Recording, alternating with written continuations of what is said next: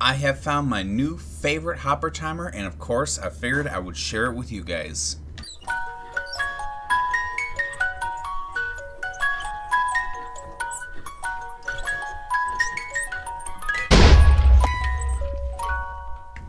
Hello everybody and welcome back to MineTech with me, Carburetor. Today we are going to be looking at the hopper timer, but look at all my friends who are hanging around. I got pigs, I got horses, I got cows.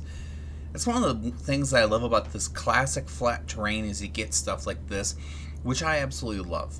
But this is the new hopper timer. Now, I did not make this. I'm not saying I made this in any way. I have no idea who made this. However, the person who introduced me to it was Steeltoad. Steeltoad has a huge gold farm on Exuma's LPMT series, and this is the timer he uses to basically control the zombie pigment being aggro at snowmen, which causes them to flush out a lot faster.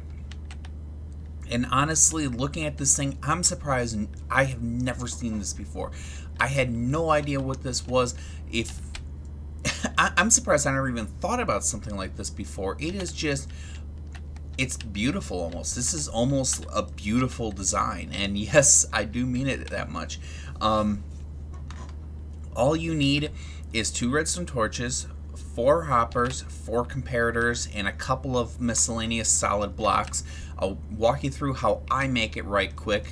I start with the 2 and I put the 2 redstone torches right on it. I put 2 comparators right into it, drop the 2 comparators down. I then put the hoppers in facing into each other. I then put another 2 hoppers in right here, take the comparator output from them, go into like that.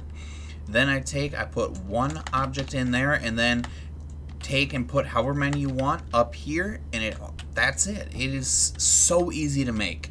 I'm surprised I've never seen this before because this is truly spectacular. It is so compact, and it's so much better than having like the bulky pistons and the slime blocks and whatnot. And here's the thing, when you really consider it, it's not that expensive. When you consider that the classic redstone timer still has hoppers in it,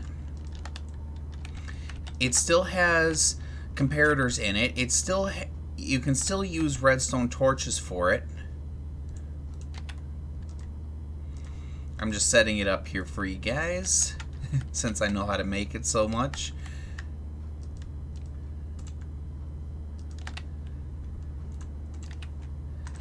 And that's basically the other one that everybody loves to use. Now, to tell the truth, if I needed a 1 quick pulse timer, I would probably choose this one. However, you could very easily do that with this one as well. If you take an observer, put it out, and you have it set it observes one of these redstone torches. Every single time it senses it move, it'll put out a pulse, whereas this one will only blink like that and only put out a pulse, which I can show you right here.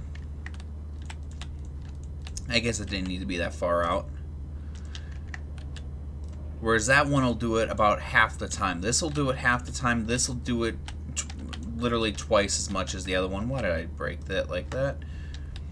So, you know, there are still advantages to this. Plus, if I had to make an extended one, like I made the extended ethos hopper clock, which is what this is, where it would run for like 20 minutes before it would shift over by putting, and you guys are really getting your bang for the buck out of this episode by doing something like this.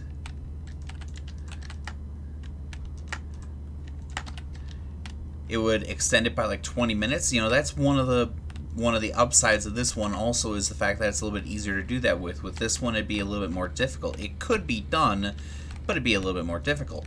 But anyway, I wanted to show this to you guys.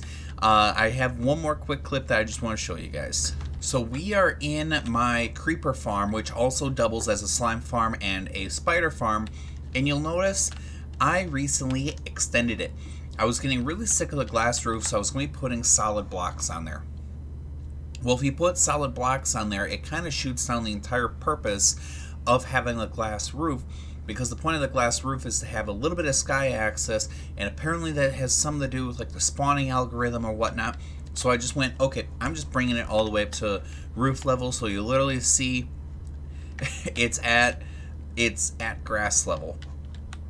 But in doing so, I had to destroy the clock that was farming it. So I instead went to this system, and it is just so much more compact. It's so much easier. It's so much better, in my opinion. I have nothing bad to say about it. It's not any taller than the other one. It's a little bit wider than the other one. But at the same time, it's shorter than the other one. So it's kind of like, okay, which one do you want? Plus, in my opinion, it's a lot cheaper. And that's basically it. That's all I have to say about it, and I am very, very pleased with this entire system. Now, looking back on this, what I could have done is I literally could have shifted this forward, made it so that when the comparator is powered, it's powering that redstone, and save the redstone torch, but it's built, and I'm lazy, so I'm not going to end up moving it. But anyway, I hope you guys enjoyed this episode of MineTech. I do want to stress again, this is not my design. I did not design this. I was shown this by Steeltoad. If you guys know who made this, I would love to know, because I've looked on YouTube, and most of the timers that I'm finding on YouTube are the Ethos design, which I've been using before this. But anyway, if you guys have any suggestions, please leave them in the comments section. If you guys have any comments, please feel free to leave them. If you guys need to get in contact with me, Facebook or Gmail, which you can find my Gmail in the About page on my YouTube page. But anyway, I will see you all next week.